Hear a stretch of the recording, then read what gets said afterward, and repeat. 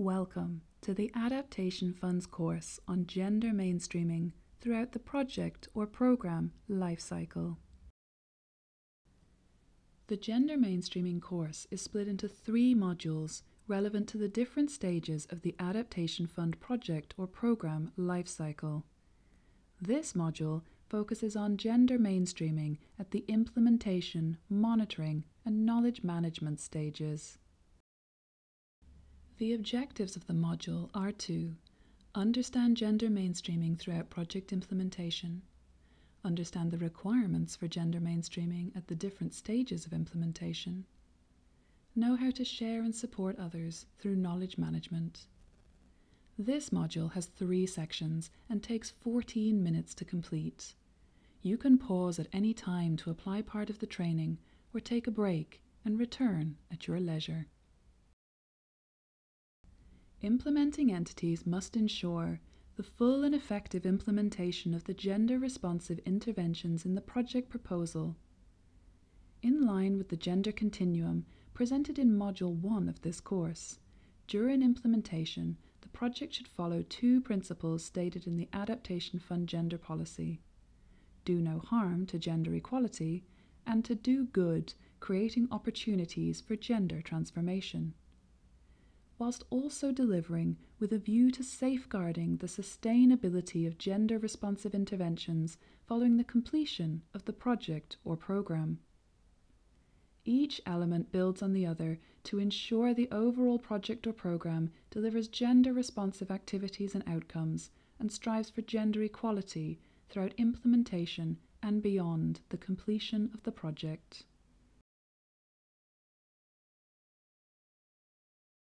Implementation covers the full project lifetime after the proposal has been approved, with 3 main phases. First, startup arrangements at the start of implementation, including participatory review processes, gender awareness trainings, and setting up a grievance mechanism. Second, monitoring and evaluation during and after implementation, including performance and reporting. And third, knowledge management during and after implementation, including information sharing and learning. In the next sections, each phase will be covered in more detail.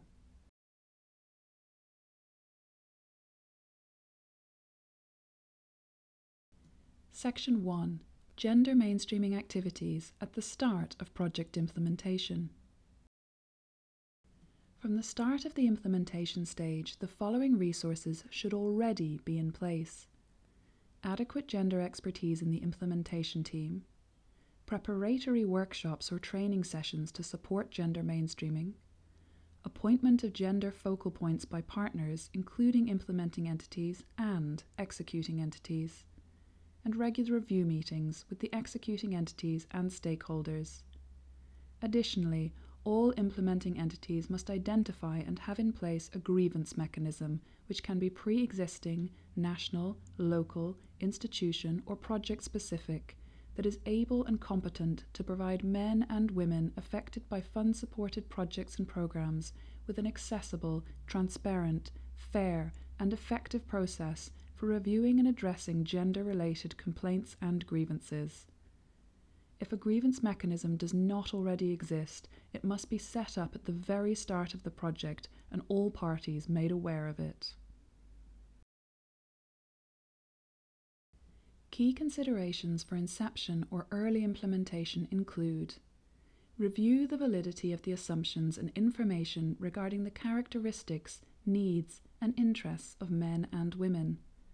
Identify any unforeseen challenges, barriers, or restrictions related to equal participation of gender groups or specific subgroups, and access the contribution of implementation in strengthening gender responsiveness and promotion of gender equality. Gender mainstreaming should be reviewed at the start of implementation and revisited regularly to support best practice during monitoring and evaluation.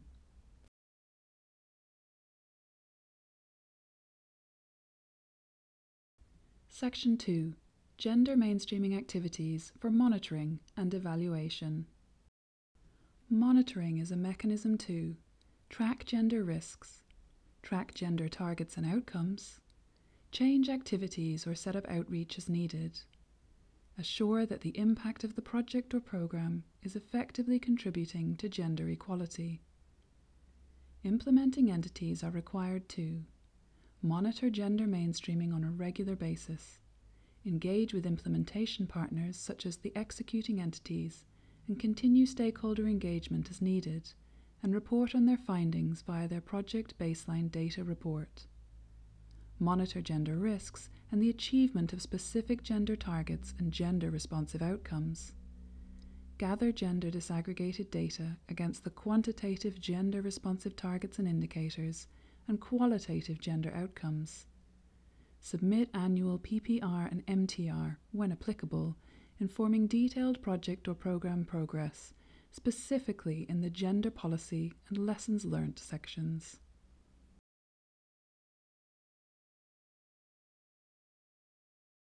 Participatory monitoring is key to ensure the successful implementation of gender mainstreaming within the project or program. The benefits of participatory monitoring are building ownership of partners and beneficiaries for the intervention and increases their gender capacity, and it allows the implementing entity and executing entities to identify gender mainstreaming challenges from those experiencing them and make any changes required as they arise. Key considerations from participatory monitoring include regular communication with stakeholders, for example, implementing and executing entities and all beneficiaries. Prioritize involvement of identified subgroups, especially those often left out in consultation and decision-making, for example marginalised groups such as Indigenous, disabled or other vulnerable women. Best practice monitoring also includes an assigned, adequately resourced staff member with gender awareness and expertise, and a baseline data report to build from that includes quantitative and qualitative gender baseline data. Gender-responsive evaluations are instruments for learning and accountability, as well as supporting future projects. Evaluations contribute to gender equitable distribution of benefits and gender equality within the project. The evaluation should understand if gender concerns have been integrated into every stage of the project, determine strengths and weaknesses of gender mainstreaming efforts, recommend lessons learned for the future, and identify and share actions that could be replicated or scaled up in similar future interventions. Information gathered during the evaluation stage also supports the next stage of knowledge management.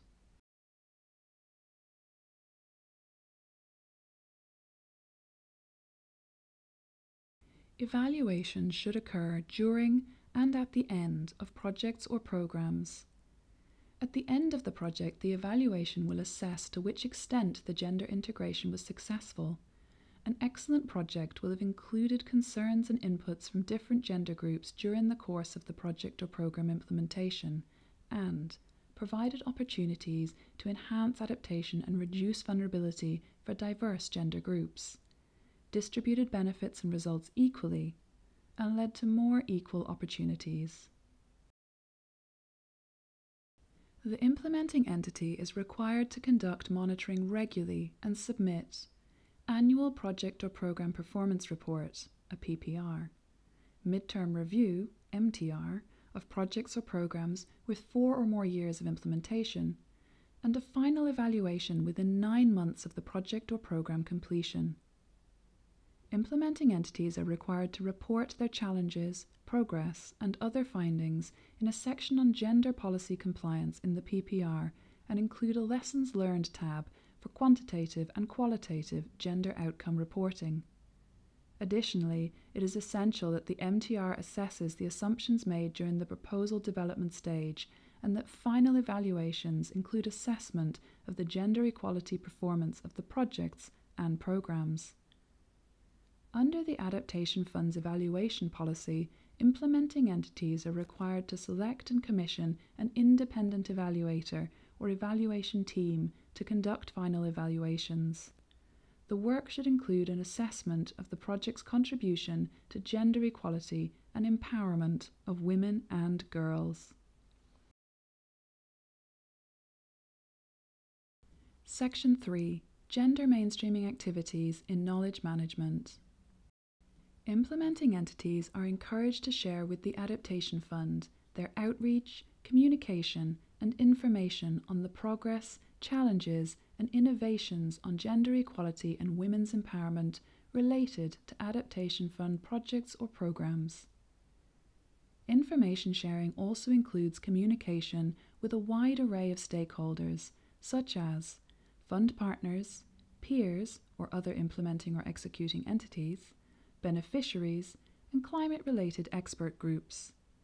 Sharing of gender mainstreaming best practices and lessons learned is in line with the mandate to the Adaptation Fund and all its partners to accelerate learning on the implementation of gender-responsive adaptation actions and contribute to addressing existing knowledge, data, and institutional capacity gaps. The Adaptation Fund's website hosts knowledge products and news stories under Knowledge and Learning and News and Events. Key considerations for knowledge management include: integrate gender aspects throughout reports and publications using gender-sensitive and transformative language. Include women's organisations, gender equality advocates, and experts as sources of information. Portray gender diversity in photos and show both men and women as actors in various capacities and with various capabilities. Gender mainstreaming efforts should always be shared, promoted, and communicated to support gender equality and sustainability of the project. Examples of knowledge products can be found on the Adaptation Fund's website. These include publications such as the Study on Intersectional Approaches to Gender Mainstreaming in Adaptation Relevant Interventions, and the report Assessing Progress, Integrating Gender in Adaptation Fund Projects and Programs, and project stories such as these examples from Costa Rica and India. The Adaptation Fund's gender theme can be accessed on the website under Knowledge and Learning, Knowledge Themes, Gender. Let's review our learning from Module 3. When implementing an Adaptation Fund project or program, before implementation, the project or program needs to ensure adequate staff and resources to integrate a gender-responsive approach, establish a grievance mechanism, and review process. Monitoring and evaluation occurs during and after implementation, including reporting project progress. Knowledge management occurs during and after implementation, including information sharing and learning. By ensuring a gender-responsive project design and implementation, the implementing entity is upholding the rights of every person, regardless of their gender, and attaining the goal of gender equality.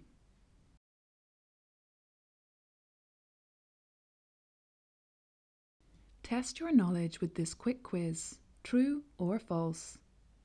True or false? Project reviews should only occur when there is a formal evaluation to be completed. It is false. Reviews should be carried out regularly to stay aware of any gender mainstreaming issues in real time. True or false? The gender assessment and the gender action plan can be updated if gaps or flaws are identified. It is true. During implementation, they can be revised, improved, further addressed, or adjusted as needed. True or false? Gender mainstreaming should be centrally integrated throughout reports or publications. It is true, and lessons learned and best practices shared widely as knowledge products, public information, and media. Thank you for completing Module 3 of the Adaptation Fund's course on gender mainstreaming throughout the project or program lifecycle. We hope you've gained the tools and knowledge to mainstream gender considerations in your projects and programs to address and promote gender equality.